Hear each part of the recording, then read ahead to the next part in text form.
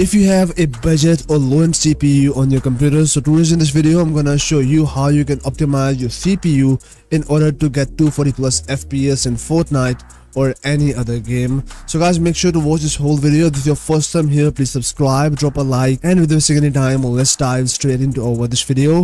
So guys, before starting this video, please let me know your PC specs, therefore I can help you further to optimize your PC. So guys, in the very first step, we are going to update the drivers on our computer, because for properly running the CPU you need to update all the drivers. So for that, simply right click on your Windows Start icon and go for the device manager.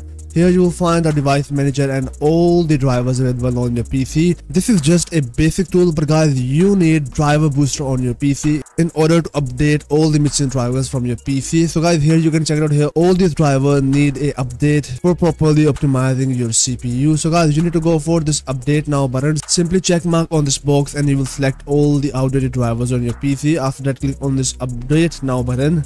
Check mark onto the don't remind me again and click OK, and they will start downloading all these drivers on your PC. This will take a little time to downloading and installing all the outdated drivers. So guys, now in the next step we are going to optimize our Windows power plan in order to optimize our CPU. So for that, you need to go for your Windows search icon and search for power and open up choose a power plan. Now select out here your high performance power plan and go for the change plan settings and open up change advanced power settings. Once you got here this pop-up, now you need to go for the high performance and set the settings onto the no. Now go for hard disk, go for turn off hard disk and also set the settings onto the never or onto the 0. After that, scroll down, go for this processor power management, and this is one of the main option inside your Windows power plan. So guys, now simply go for minimum processor state and maximum processor state. So click on the expand button and set the settings onto the 100% for having the maximum performance out of your CPU. Now click on the apply button, click OK and close out of this window.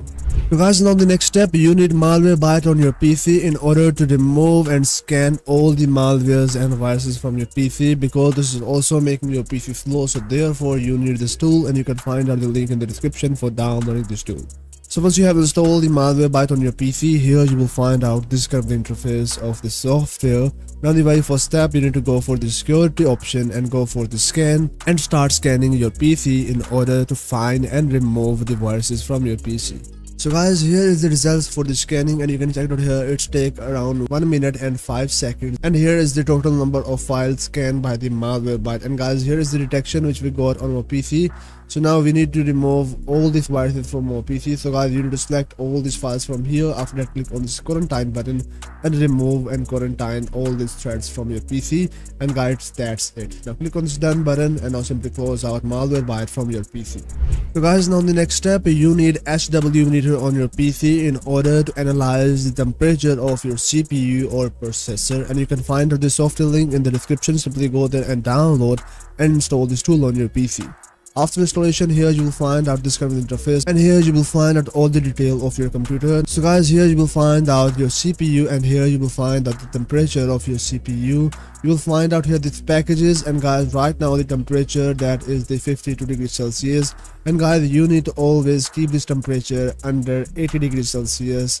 That considered as your safe temperature. If you have a high temperature on your CPU, you can clean your PC and improve the airflow in your system by removing the side glass from your PC casing. So guys, the next software you need with the software that is the power control for optimizing our CPU performance, and also keep your eyes on the temperature of your CPU.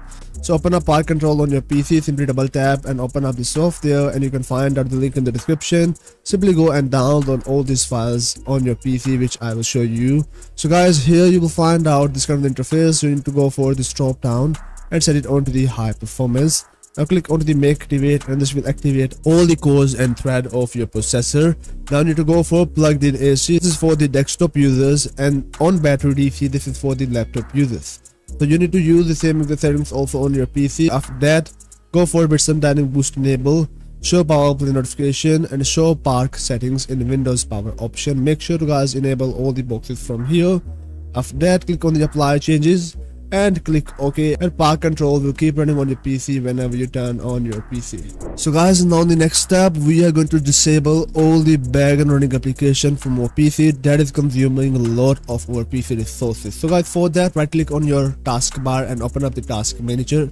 Now you need to go for the performance tab, go for CPU, and here you will find our total number of processes is running on your PC, and you need to load these values. You can do it by installing a custom gaming OS like Atlas OS, and you can reduce the number of processes. This can be higher for you, but I have already optimized a lot of processes, so therefore it is 144 for me. So guys, close out of your task manager. Now you need to go for your system tray, and here you will find out these kind of the startup application running on your PC, and you need to load these numbers. So guys, for that, again, right click here, open up the task manager.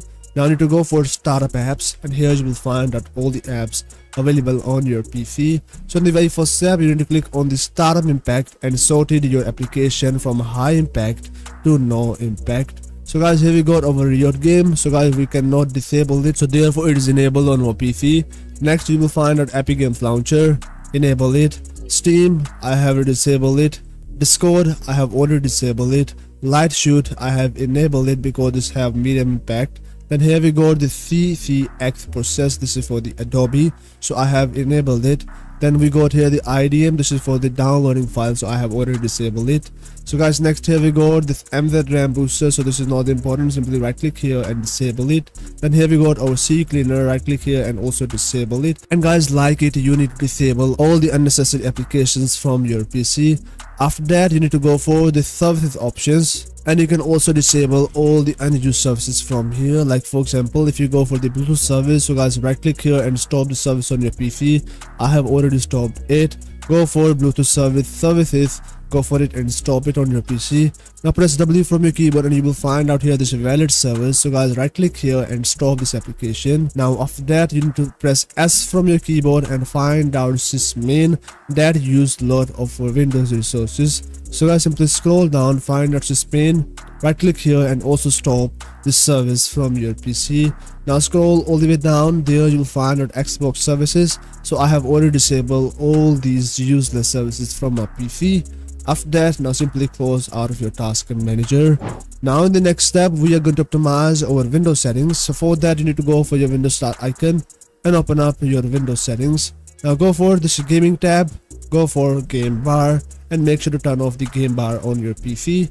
Now go back, go for captures, make sure to turn off all the settings. Now go back and open up the gaming mode and also make sure to turn off the game mode on your PC, because according to Windows this will optimize your PC, but according to my experience this is limiting the performance of your PC, so therefore I suggest you to turn off these settings. After that, go for the related settings and open up your graphics settings. Go for default settings and open up change default graphics settings. Now from here, turn on hardware accelerated GPU scheduling and turn off all these other options and go for your Windows update section. Make sure to go for check for update and download and install all the available latest update on your PC. After that, now close out of your Windows settings. Now in the next step, we are going to optimize our Fortnite settings. So for that, you need to open up your file explorer, go for your C drive. Now go for program file, open up Epic Games, Fortnite game, binary, Win64. Now scroll down and find out here this kind of the launcher file for your Fortnite. So go for the properties. Now I need to go for compatibility.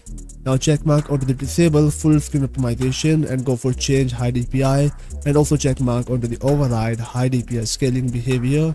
Now hit OK, hit apply, click OK and close out of this directory. So now in the next step, you need to open up the Epic Games Launcher on your PC and go for your profile option and open up Epic Games settings. Now scroll all the way down and here you will find that your Fortnite game.